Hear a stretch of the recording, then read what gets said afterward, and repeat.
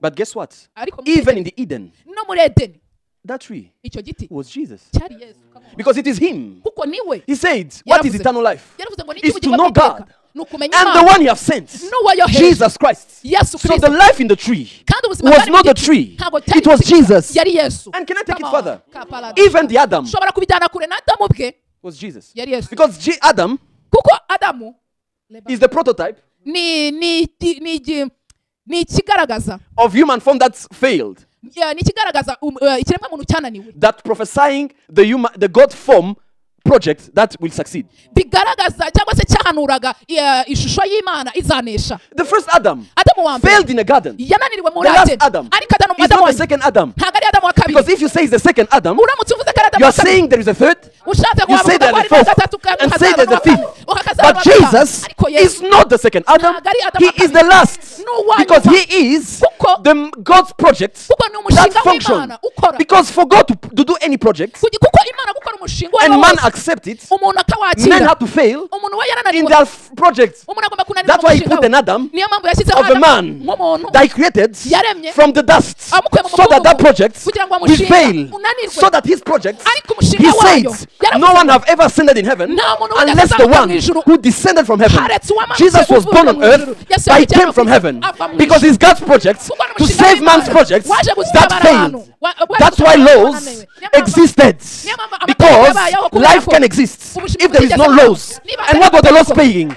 You do and you die. urakora ugapfa And what life says? ubuzima Eat buvuga and iki live. jya ubeho Come on. Because even in the garden, kuko no mu it's all about Jesus. kuko no muri My life, it's all about Jesus. Ubuzima Your bwawe life, ni Yesu. it's all Ubuzima about bwawe Jesus. ni Yesu. That's why, Niyo mpamvu, if you cry iyo that urize, you don't have a car, that you're not imodoka, achieving, kudafite you are ibyo messing up with wagezeho, the cross. urimo Jesus urana- didn't die for a car. God didn't die for a career. Jesus did. Oh, am I talking to some people? iyo When you refuse Jesus, iyo wakiriye when you Yesu reduce Jesus iyo umanuye on an Yesu achievement on earth, ku- you have kugira failed ngo on the ujye cross. ujya ku isi uba urimo urananirwa ku bijyanye n'umusaraba Because you don't need to achieve something to become successful. kuko ntukeneye We are kugira ngo- more than conqueror. The day we believed in him, we are more than conqueror. I don't know those people who have been conquerors. We are more than them. The day we are born again. Sinzi You have aba- nothing to prove to anyone. You have including God. You have nothing to prove to God. This is the good news that we preach. Am I talking to somebody? Egolion. Jesus is our savior, Yesu ni umukiza but wacu Jesus is our message. ariko Yesu ni nabwo butumwa bwacu I love Jesus. nkunda Yesu You know, when he chose me, igihe he yamitaga had no criteria ntabwo yigeze agira to ibyo choose agenderaho me. kugira ngo When I decided to follow him, igihe niyemeza I put no criteria for me to follow him. I will follow Jesus.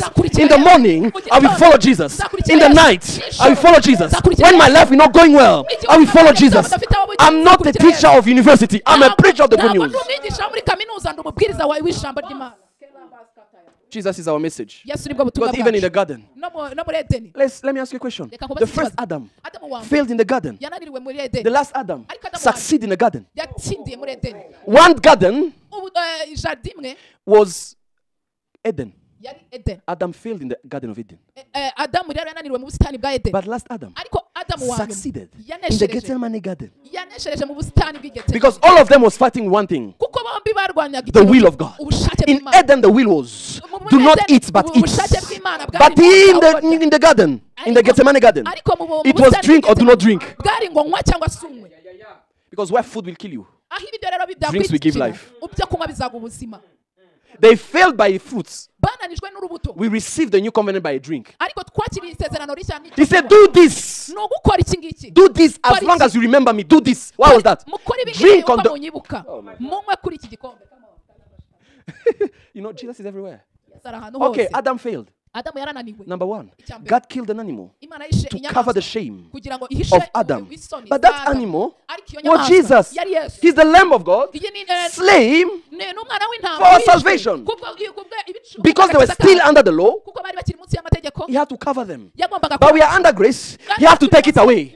He says he passed where John the Baptist was preaching. yanyuzeho Yohana Umubatiza And John said, Yohana this is yavuze, the Lamb of God "Nguyu ni umwana who's not here to w'Imana, cover, utaranga but to kugira ngo take away twakire, sin. aho kugira ngo Because the akureho season, ibyaha byacu, kuko the hour, isaha, the year umwaka, where God have given mercy Imana imutangiyemo imbabazi was beginning. uratangiye But he still, ariko arakomeza the image ishusho that the animal was y'inyamaswa providing. yatanzwe But you say, okay, that animal died. ariko ushobora kuvuga But what about the skin? ese uruhu. Paul said, Paulo yaravuze ngo wear Christ. aho Kristo Mwambare Christ as a clothes. mwambare Kristo nk'umwambaro. Because Jesus, kuko Kristo it is the skin of that animal. rw'iyo nyamaswa. That's my Jesus. uwo ni we Yesu He's wanjye. everywhere and everyhow. ari ahantu hose ndetse no mu buryo bwose.